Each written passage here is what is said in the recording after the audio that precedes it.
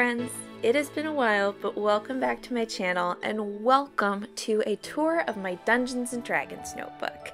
Before we get started, I'm just going to let you guys know the products that I'm using for this.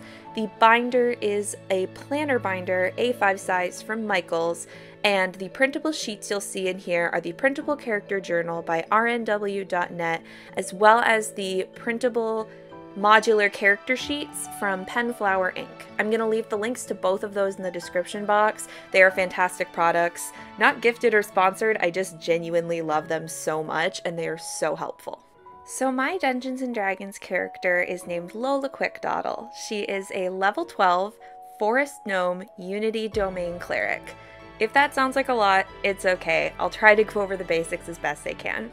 This is the first main spread of Lola's character journal, and it's super important because it's her main stats. Her speed, her initiative, death saves, although you hope you don't have to use that section too much, as well as all of her racial and class features. For Dungeons & Dragons, there's a lot of things to track, so I wanted to make it super cute, but also really functional. So I have this little piece in the middle that sticks out with a little tab of patterned paper, and it gives me space on the back if I need to add more traits as she levels up to higher levels. On this other side, I have all of her skills. As a cleric, she has some skills. As a charlatan background, she has some skills, as well as her main ability scores. This is a really great way to keep all of the numbers I need to look at in one clear and easy place. I play online, so our group uses D&D Beyond, but sometimes it's nice to just be able to look at a notebook rather than having to look at your computer the whole time. Makes it feel a little bit more immersive. This is kind of Lola's bio page about Lola. So on the left side, I have her personality traits, bonds, ideals, and flaws, as well as a picture of the party. We had this commissioned by our DM for Christmas this past year. It's super cute. I will leave the artist's name and info in the description below. It's a fantastic piece and I love it. On the right is a picture I drew of Lola to kind of draw her in my own style, as well as a few main notes from her backstory, things that happened to her before the campaign, as well as things that have happened to her during the campaign. I made sure to personalize it with some extra pieces of scrapbook paper, as well as some of the printable stickers that come with the modular character sheets. This is the page for Lola's items and equipment, so I keep track of her money, of the things she picks up along the way of her adventures.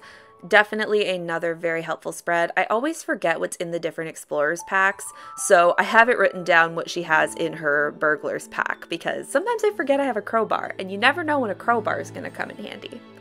Continuing on here, I have a page for all of Lola's magic items. Lola is a hoarder. She used to be a rogue, so she loves herself some magic items. So I have all of the magic items listed on these two pages. I had to print out 2 sheets from the Printable Character Journal to get all of the magic items in one place because she has got a lot going on, but it's okay. We keep track of it all, and that's the important thing.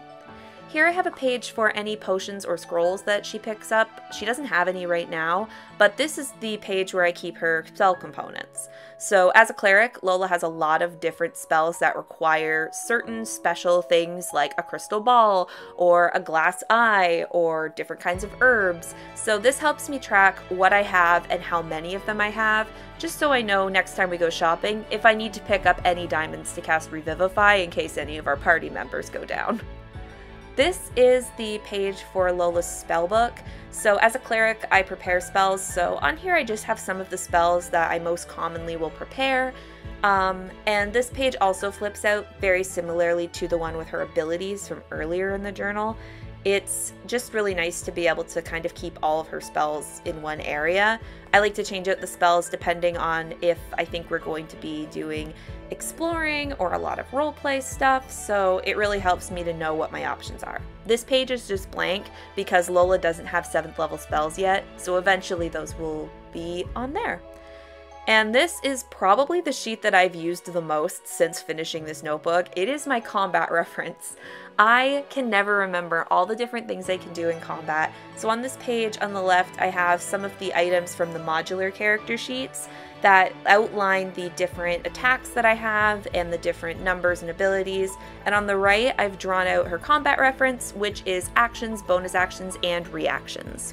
And the last page in the first section here is my animal companions. So Lola has 2 companions. She has a mount who is a mastiff named Charlie, and then she has her familiar, which is usually in the form of an owl. Her name is Foxglove. So I have all of their stats here, so I can super easily go in and make sure that I know what their speed is and what their modifiers are. Very, very helpful rather than having to Google it every time.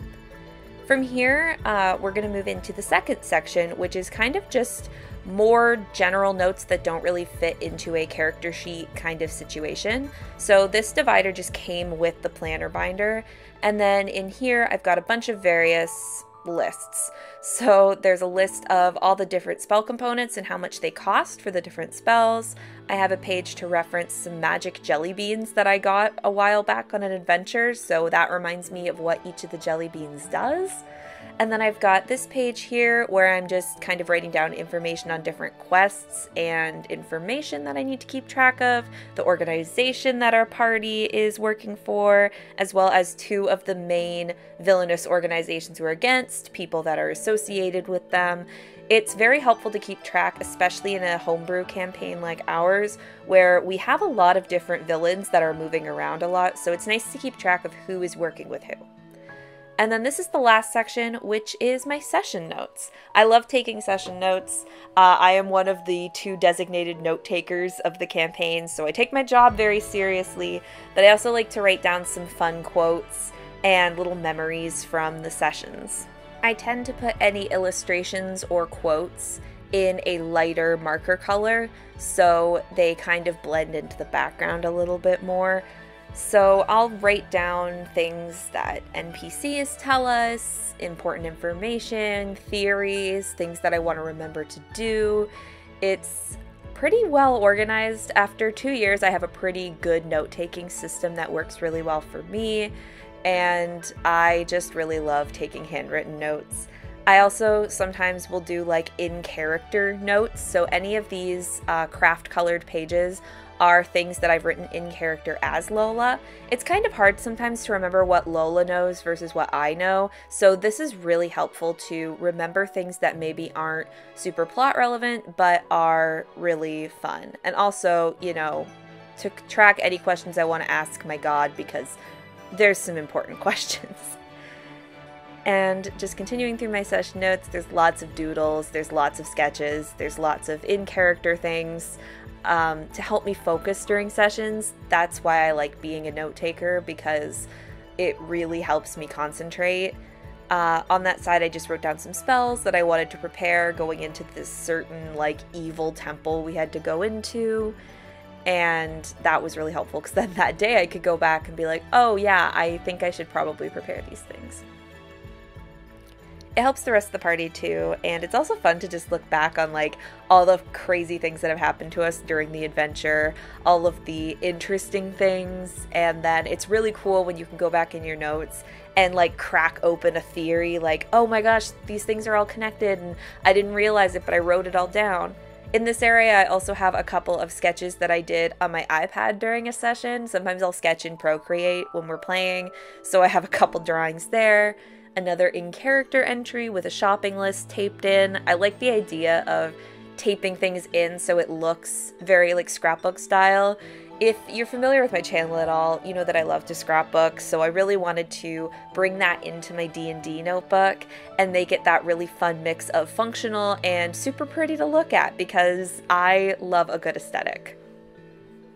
And the nice thing about using a binder rather than necessarily using a notebook is that I can change and adjust. I can end up picking up little card protectors if I want to do that in the future and have spell cards. It gives me the flexibility to use sticky notes and move pages around, so I can really keep it customized for myself and for how the way that my playstyle changes and evolves. And at the end of the campaign, I can take the pages out and move them to a new home, and then use the same notebook for whoever my next character ends up being majorly. So that is kind of the end here. I'm just showing a few of the things I have tucked into the pockets. If you have any questions about D&D or my D&D notebook, please let me know in the comments down below. I'm just showing off some D&D stickers I have in there that I got at a con. I would love to answer your questions, and if I get enough, maybe I could even do like a D&D Q&A about how I take notes and how I kind of make it even more creative for myself. Thank you so much for watching. Be sure to subscribe if you haven't, and make sure you follow me on Instagram. All the links are down in the description box below. Until next time, keep it magical, and I'll see you again very soon.